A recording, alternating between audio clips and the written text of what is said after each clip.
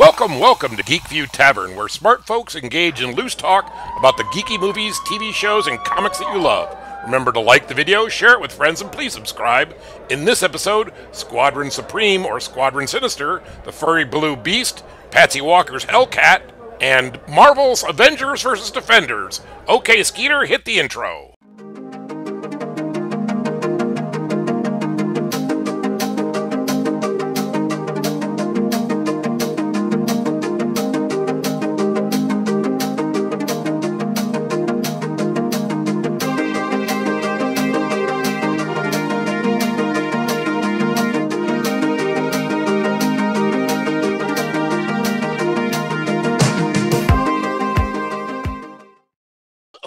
Writing the Defenders during the Avengers Defenders War? Was that was Englehart? Englehart. Right? That was Englehart. Yeah.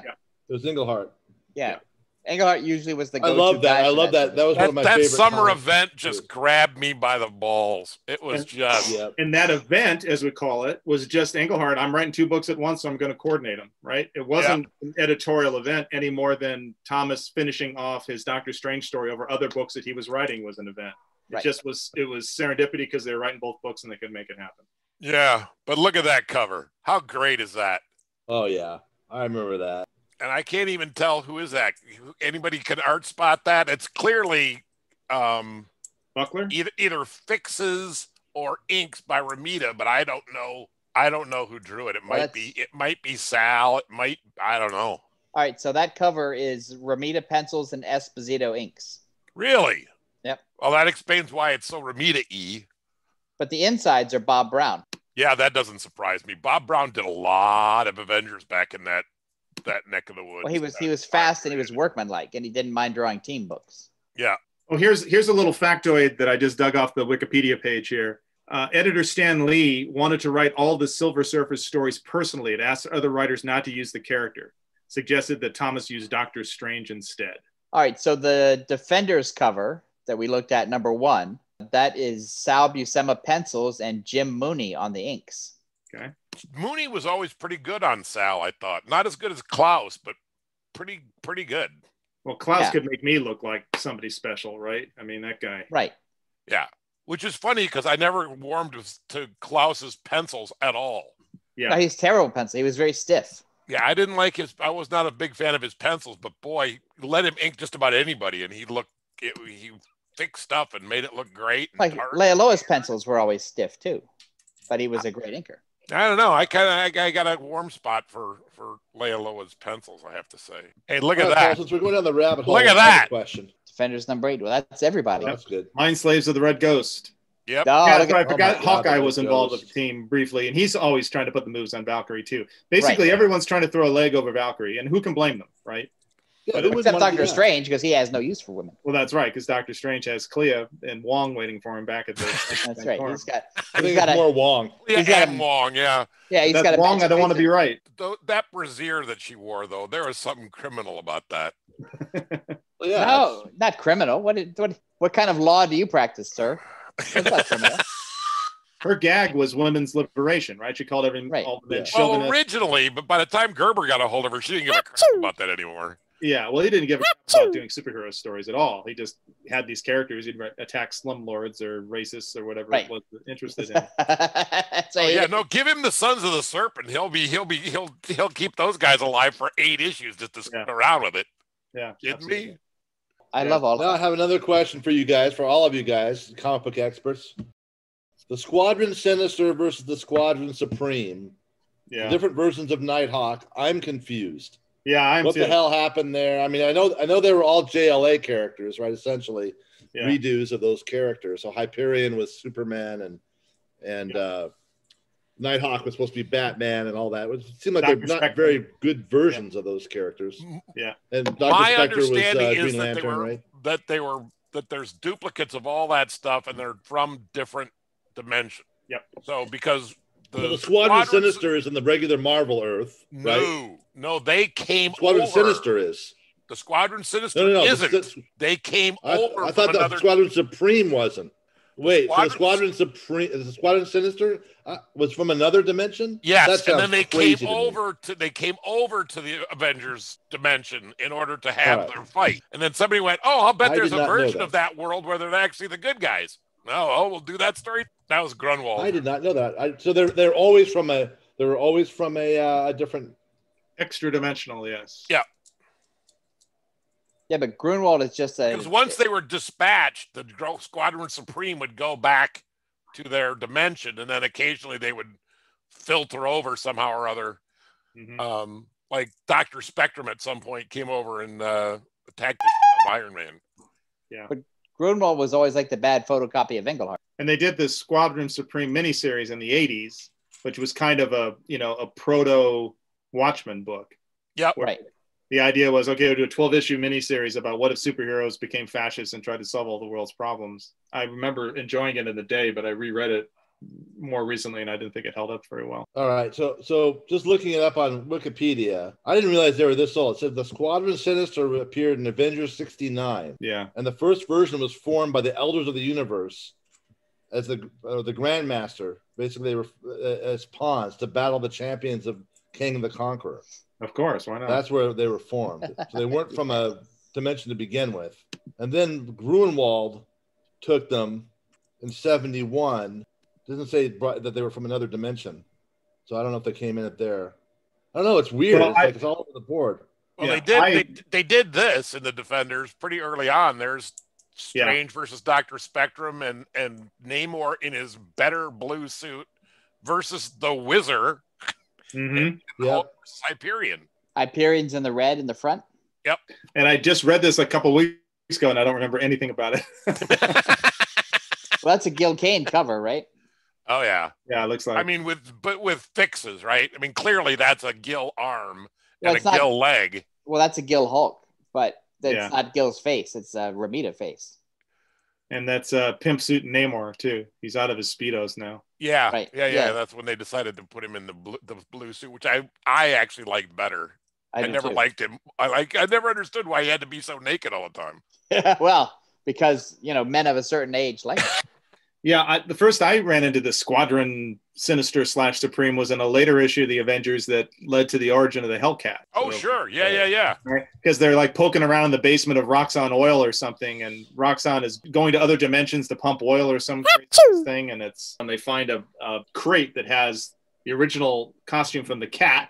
Right, from Greer Nelson's original costume, right? Before Patsy Walker puts it on and becomes the next thing you know, she's part of the Avengers at that point. And the Beast story had Patsy Walker had discovered the Beast's secret identity and was blackmailing him, demanding to be turned into a superhero. She'd reveal his identity. And so when he's on this, she's tagging along on this adventure with the Avengers, and when they find the Cat costume, Hank throws it at her and says, "Put it on. Okay, now we're square." And that's how she becomes Hellcat. This is just for my friend Chris. There's your pal Kyle Richmond bouncing off the blob. Yeah, that's right. Oh, yeah, I had that one.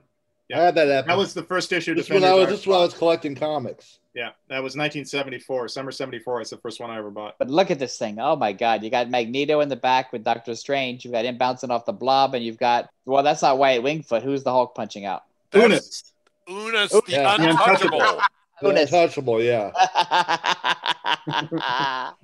The Blob was one of my favorite guys. I always want to see the Blob fight the Kingpin. The two fat guys, right? That are like unmovable, so if they can keep their feet on the ground. It'd be like those videos of people with exercise balls crashing into each other and bouncing off backwards. A sumo match. That's right. Who could smell I guess wet there's gym?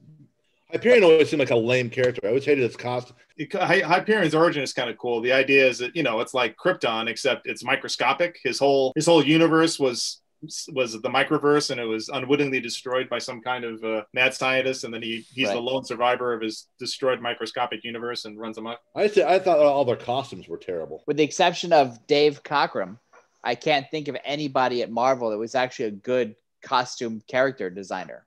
Like, what was the best character that came out of the 70s in terms of like a cool costume and all that? Wolverine, the X-Men characters. Yeah, the X-Men reboot.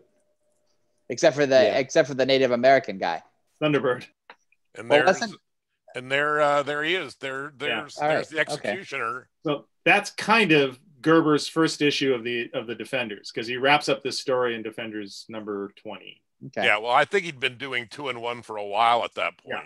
And in 2-in-1, he was always grabbing these sad sack characters or these forgotten characters. Like in issue number 4 of 2-in-1, he does the Guardians of the Galaxy, which hadn't been seen since 1968 or something. Yeah, although it's that one shot. Some of that is trademark. Yeah, grabbing, right? I mean, that's sort of the point of 2-in-1. Well, also for Gerber, by bringing back an old character that no one gives a shit about, he could pretty much do whatever he wanted and nobody would complain. Right? Yeah, people would leave him alone. Yeah. So he could go off into these weird Gerber flights of fancy where he could just battle a talking tree or a running fire hydrant, and nobody gave a shit. Dr. Bong or Tommy or Dr. Bong. It's a pretty cool character. If I'm ever haunted by a ghost, it's going to be Gerber. I always liked it when the Defenders were always made up of some of the most powerful characters in the Marvel universe, and they were always getting beaten up and needing help from God only knows who. Well, I liked it because they were so strong that if they could ever stop bitching at each other, they could basically beat everybody. But they're so busy, their interpersonal Hill Street Blues, St. Elsewhere bitchiness keeps them from ever being a cohesive unit. So get this, on the cover of Defenders 24, Doctor Strange, the Valkyrie, Yellow Jacket, Nighthawk, Son of Satan, Daredevil, Hulk, and Power Man. There we go. We're in the Gerber era now, man. Hey, man, that's like total testosterone. And guess who they're fighting? Come on, guess. Mephisto. The Sons of the Serpent, of course. Of course. So how did the first incarnation of the Defenders end? What was like the last thing that happened? I can actually answer this question. So Gerber wrote it for 3 years or something, and then Keith Giffen and David Anthony Kraft came in and wrote it for a while, and I actually think those issues are really good. Dwell was wrinkling his nose at it, but I think who remembers Scorpio and some of the other ones they did were really good. And then it kind of meandered, like Peter Gillis wrote it for a million years or something, and it ran out of steam around issue 125-ish. And then they came up with this contrived reason to break up the Defenders, which was some prophecy that if the Hulk, the Submariner, and Doctor Strange, if they ever combined again, it would lead to the doom of all reality. It would destroy the world. Some sort of terrible prophecy would be fulfilled. So the three of them could never be in the same room together again. Then they disbanded the Avengers. And then the book was rebooted as The New Defenders. Right. Which ran for another 40, 50 odd issues. And then it became the New Defenders during the big pre-image, post-image boom, wasn't it? Yeah, and then it was actually canceled to make inventory space for a new universe. It was it was a casualty of the new universe, and that was the end of Defenders. And the end of the New Defenders books, had like Gargoyle in it, was a character like no one even remembers. Gargoyle was a regular team member for like 2.5 years or something stupid like that. What the hell is this? No one even remembers Marvel had a character called Gargoyle. So they're forgettable books in every sense of the word. Oh, yeah, I didn't realize that the Beast reformed the team. Yeah, I think he was like the leader of the Secret Defenders or something. Yeah, of the New Defenders. The Beast has been everywhere. Like they tried to have him in Avengers too, right? Yeah, sure. Oh yeah, he was an Avenger for a long time. I only like the Beast when he's funny. Yeah, funny and blue. That'll always be my Beast. Yeah, well, they found you go back and look at the first couple issues of X-Men, the Kirby Lee X-Men, and the Beast doesn't have much of a personality. On issue 4 or 5, they land on the idea of him being a genius and using $5 words for everything and being erudite, and because I think they realized he was just a less interesting looking Ben Grimm. Yeah, right. So they gave him this intellectual twist, and then turned him into Furry Blue Beast. There's some great issues of Amazing Adventures where he's where he becomes the Beast that I know and love. Yeah, I remember those. Oh, yeah, I love those. I love those when stories. They gave him his solo book, right? Right. It's Tom. I think Tom Sutton is one of the artists.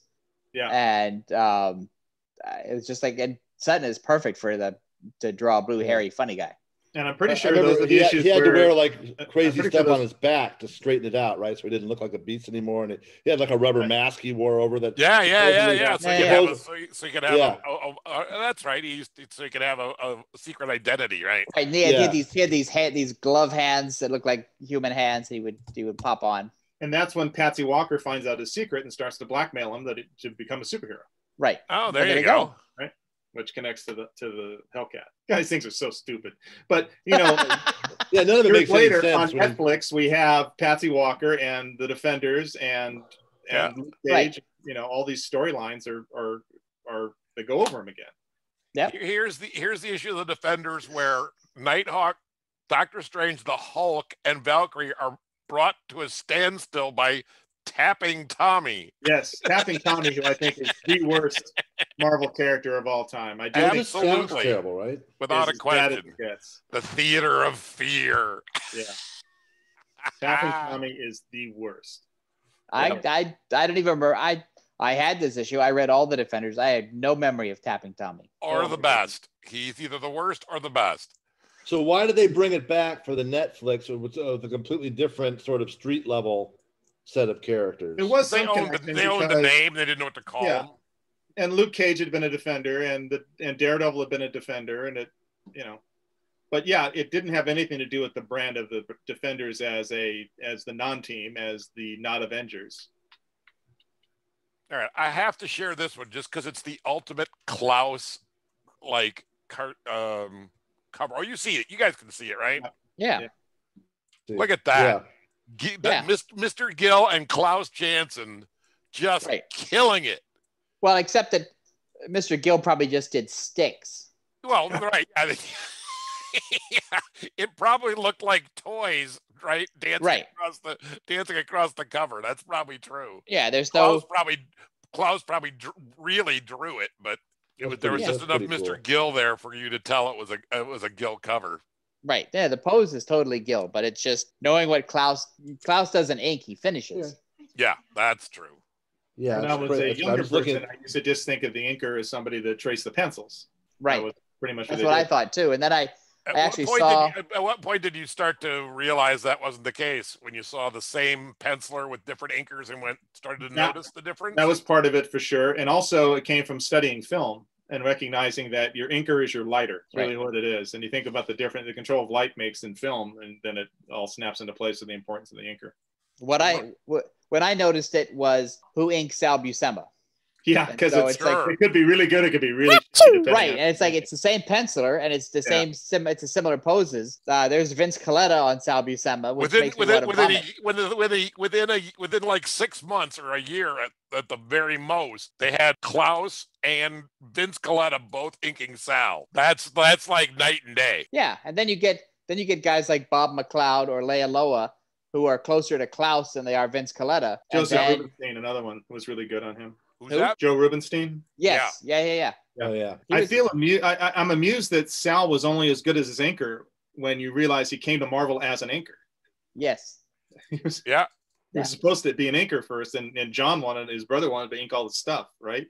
It's like that's my guy, but he had this talent for poor son of a bitch draw 60 pages a month or something. Yeah, it was like George. He's too valuable to ink. Same with George Tuska. It's like how fast you are, penciling pays better. Yeah, I was going to say, it was probably just an economic decision for Sal. Penciling is either $5 or $10 more a page. So why wouldn't you do $2 a month at penciling rate? The Headmen show up for the first time on a cover in issue 33 of the Defenders. Show me that. Let me see. They're in the story sooner than that, though. I think they first appear in like. Well, that was sort of Marvel's trick, where they would debut a character like that, and then the next issue, once you were hooked, the next issue would be their cover appearance. Yeah. I mean, look how great that is. The guy with the melting face and Ruby Tuesday, and it's awesome. I don't even know what do they even say the guy's name? Negan, I guess, is the name of the guy with the gorilla body and the human head. Yeah, the series is completely off the hook by now. They transplant the whole brain gets transplanted into a deer or something. It's terrible. It's wonderful. That's a Guild cover too, and that looks like Klaus. Yeah, well, that would have been. Well, it was the issue right after the last one where I showed you it was like the ultimate. Right. Gil Klaus so it's not surprising this would be Gil and Klaus again, but look at Klaus like Kirbying up those machines. Well, yeah. I guarantee you Gil didn't bother with that. Gil just drew a handful of lines in a boxy shape. That's time to move on. Yes, my boy. But if I'm the editor of this, I say, if you go back to that image, I'm the editor. I reject it and say that you've got Ruby Tuesday in the wrong place. Ruby should be standing where Droopy Dog is standing, and Droopy Dog should be behind the Gorilla Man's arms. I would say that Gil probably didn't even have Ruby Tuesday on that cover. The editor wanted her in there, and somebody else drew her in there because that doesn't look Gil-like at all. Also, if you put Ruby in place of Droopy, then there's a balance where Valkyrie is. That's a deep dive, folks. Yep.